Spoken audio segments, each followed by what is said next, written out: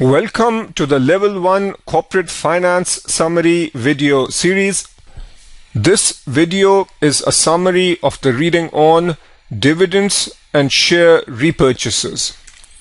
Broadly speaking, when we talk about dividends, one category is where cash is given to shareholders. Another category is where shareholders get more shares. On this slide, we talk about cash to shareholders. Now, when we talk about cash to shareholders, there are different ways in which a company can pay dividends. One is a regular cash dividend. Here, a cash is distributed to shareholders on a regular basis. So you might have a company which says that every 6 months they will pay a certain dividend. Most dividend-paying companies strive to maintain or increase their dividends. Generally speaking, increasing dividends indicate that a company is growing and willing to share profits. So increasing dividends is generally viewed as a positive sign. Another way in which companies can pay dividends is an extra or special dividend. This is also called an irregular dividend. Dividend is paid by a company which does not normally pay dividends, or a payment to shareholders which supplements regular cash dividends. So a company might on average pay a dividend of 50 cents per share, and then if the company has excess cash and wants to distribute, it can tell the shareholders that this year we are giving an extra or special or irregular dividend.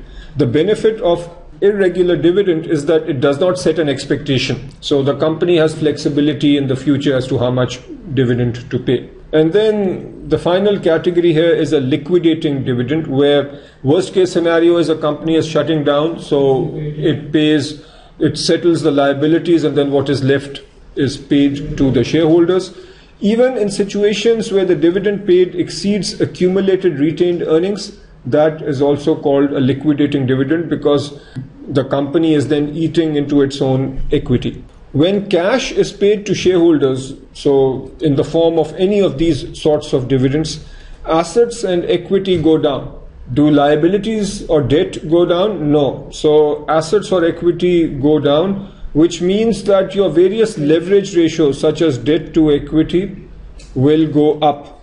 So debt to equity will go up, debt to assets go up. So it is safe to say that almost all your ratios will become worse when you pay dividends. Next we come to stock splits and stock. In a stock dividend, a company distributes additional shares. Normally it's between 2 and 10% of shares outstanding. As a shareholder, you get more shares, but each share is worth less. The proportionate ownership does not change, and all else equal, capital structure and financial ratios do not change because the proportions stay the same. With the stock split, you can have 2-for-1, 3-for-1, 3-for-2, so there are different kinds of splits. The most common one is a 2-for-1 split. Each share is split into 2. This is economically similar to a 10%. This is economically similar to a 100% stock dividend. Now, I use the term economically similar because effectively from a shareholder perspective, a 100% dividend or a 2-for-1 split are not different. But from an accounting perspective, there are differences in the way they are handled, but that is not something for us to worry about. The major reason that companies have stock splits is to maintain the share price in a certain range that makes the shares affordable. As a general point, academic research suggests that market value tends to increase because dividends and splits are taken as a positive signal. If earnings don't increase, market value returns to an earlier level. So this seems to conflict what we are saying here. The top statement is really saying that all else equal, assuming no real signals are going out, then there is no difference in the wealth of shareholders. But the second point is saying is when a company announces a 2-for-1 split, then that's taken as positive, and then the share price goes up a little. But if that positive signal is not justified, so a year later the earnings have not really increased, then the share price will come back down. Dividends, payment chronology. When a company pays dividends, the first thing it does is it declares that it is paying a certain dividend. This will happen after a board meeting. So a company says that for this quarter we are paying this much dividend on this date. It will also announce an ex-dividend date. That is the date on which the people who buy the shares will not have the right to get the dividend. Anybody who owns the share up to that date or before that date will receive a dividend. Those who have the share on the ex-dividend date, or those who buy on ex-dividend date or later, will not receive the dividend. So you will notice that on the ex-dividend date, the share price comes down roughly by the amount of the dividend. And then there is more detail on this at level 2. 2 days typically after the ex-dividend date is the holder of record date. Shareholders listed in the company records will be deemed to have ownership of the shares for the purposes of receiving upcoming dividends. And then the payment date is when the dividend checks are mailed out. Share repurchases. Broadly speaking, there are 2 ways in which a company gives cash to shareholders. One is cash dividends of different forms, and then the other way is where a company buys back shares from shareholders. This is also called a treasury stock operation, and we've seen this in FRA. Company buys back its own shares, treasury shares or treasury stock. So this is so the shares that are bought back are called treasury shares or treasury stock. This reduces equity. It also reduces cash if the company is using its own cash to buy back shares. Not considered for dividends, there is no voting, and we do not use this number in coming up with EPS. So notice when we came up with EPS, we subtracted the treasury stock. How can shares be bought back? One way to do it is simply buy in the open market. This gives the company flexibility because the company can time the buyback. Next is fixed price tender offer. Can be accomplished quickly, but usually has to offer a premium pro rata if necessary. So the company offers a price that is, let's say, 5% higher than market price. This can be done relatively quickly, but it will be costly for the company because it's paying well above market price. Then the third is a Dutch auction. Tender offer with a range of acceptable prices. For example, if shares are trading at 50, company could offer to buy back 2 million shares in the 51 to 53 range. This can be accomplished quickly, usually at a price lower than the fixed price tender offer. So the fixed price tender offer in this scenario might be 53.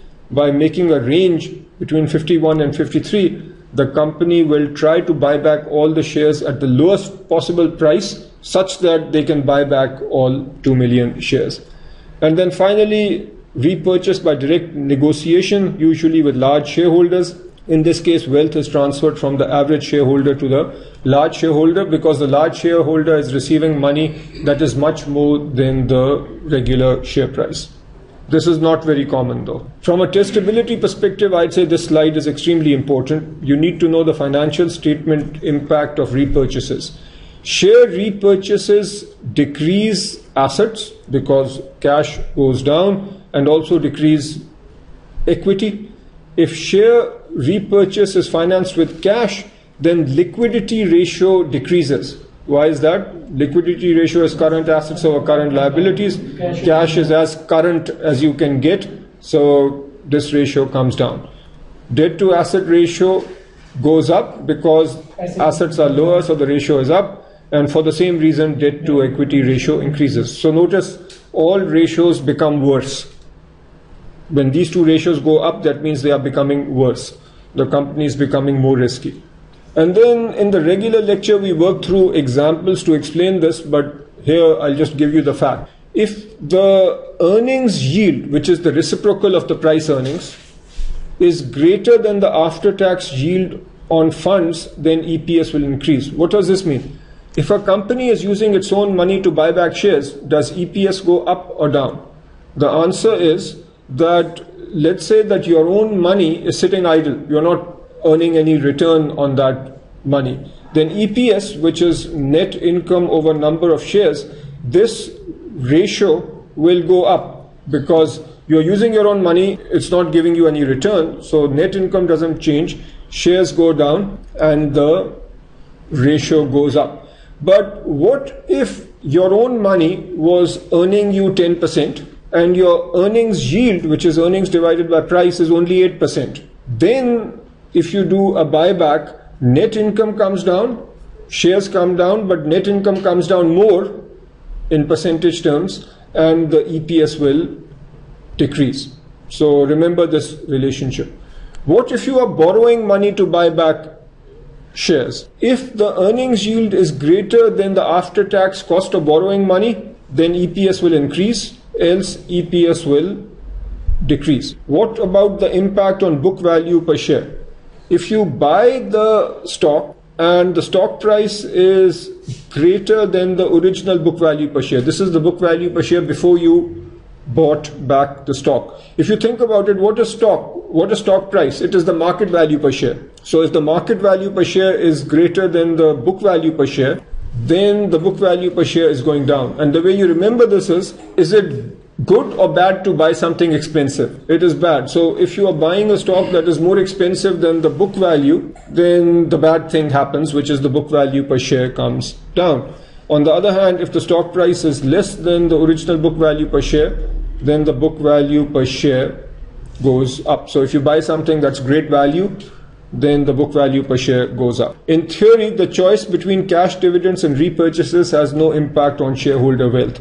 There is a full-fledged example in our regular lecture that we cover to explain this concept, but here I'm just stating the fact. All else equal, if a company pays a dividend or if a company buys back shares, the shareholder wealth is not impacted. If you found this lecture helpful, then I'll be very grateful if you can do 3 things for me. Number 1, like this video. Number 2, like my Facebook page. And number 3, visit analystforum.com and there add my logo to your studying with profile. You can see this slide for help on how to do that. Thank you very much and good luck with your studies.